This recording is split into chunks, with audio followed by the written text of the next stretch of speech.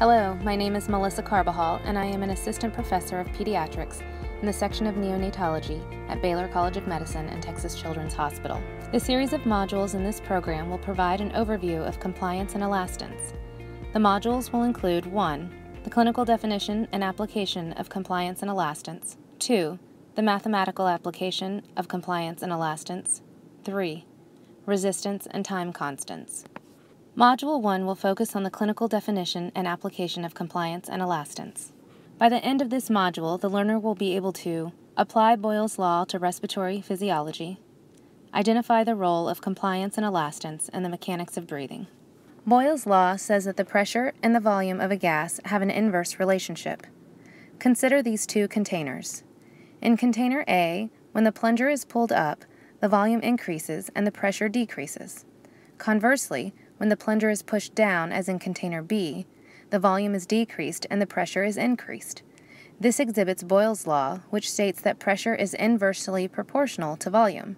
This concept will help us understand the respiratory cycle. At rest, the diaphragm is dome-shaped and intercostal muscles are relaxed.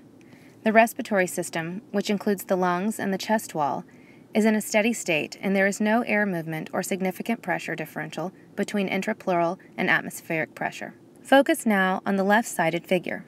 Upon inspiration, the diaphragm contracts, becoming flattened, and the respiratory muscles attempt to expand the chest wall. This correlates to container A in the Boyle's law example. As the volume of the pleural space increases, the pressure in the thoracic cavity decreases, creating a negative pressure differential. As a result, air is drawn into the lungs from the atmosphere. This is the active phase of the respiratory cycle. Muscle contractions cause the increased volume that leads to a negative pressure. Now compare what happens in inspiration to what happens during exhalation as shown in the figure to the right. When muscles relax during expiration, the passive phase, the diaphragm returns to its resting dome shape and the chest wall returns to its usual size. This causes a decrease in the volume and subsequent increase in the intrapleural pressure, as in container B in the Boyle's law comparison. The increased intrathoracic pressure causes intrapleural air to be at a higher pressure than atmospheric air, so it is forced out of the lungs, resulting in passive expiration. Let us now look at the forces involved in the inspiratory and expiratory phases.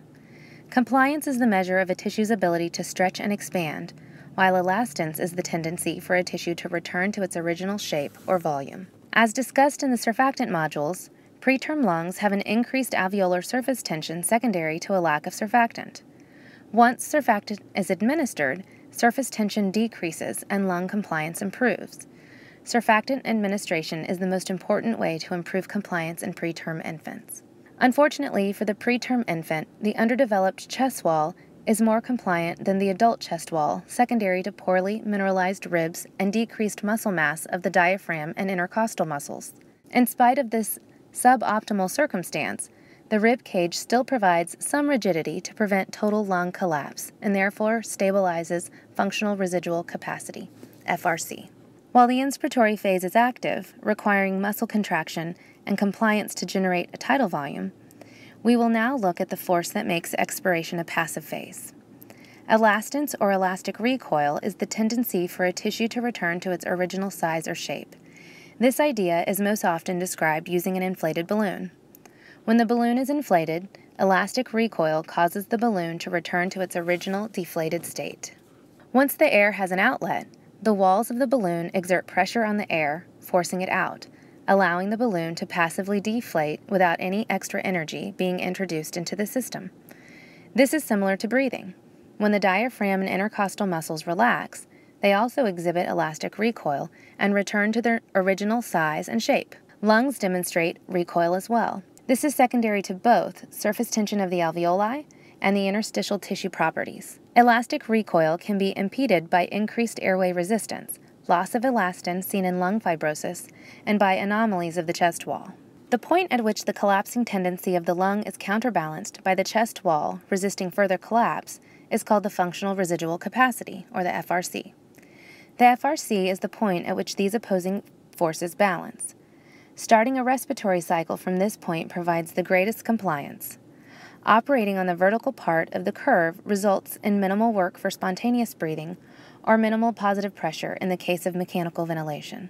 When the lung is poorly recruited, as in atelectasis with low lung volumes, or when the lung is overexpanded, as in air trapping or meconium aspiration syndrome, suboptimal compliance results as represented by the horizontal portion of the compliance curve.